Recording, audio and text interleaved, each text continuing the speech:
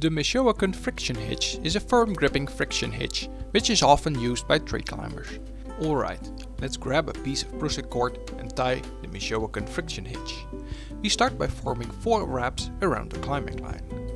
Start at the bottom and work your way up. You might need to hold the wraps in place, as they have a tendency to unwrap themselves. The Michoacan grips very well, but it might be a bit harder to break loose after it has been loaded for a while. After forming the 4 wraps around the climbing line, we continue the Michoacan by taking the top end of the prusik cord and bringing it down over the bottom end. This forms a D-shaped loop on the left side of the Michoacan friction hitch.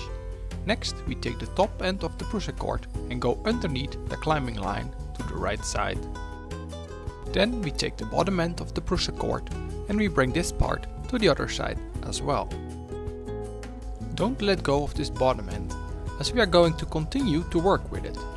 We take this bottom end of the prusik cord and stick it through the D-shaped loop on the left side of the knot. Great job! You have almost finished tying the Michoacan friction hitch. All that remains now is dressing the knot and making sure the ends of the prusik cord are of equal length.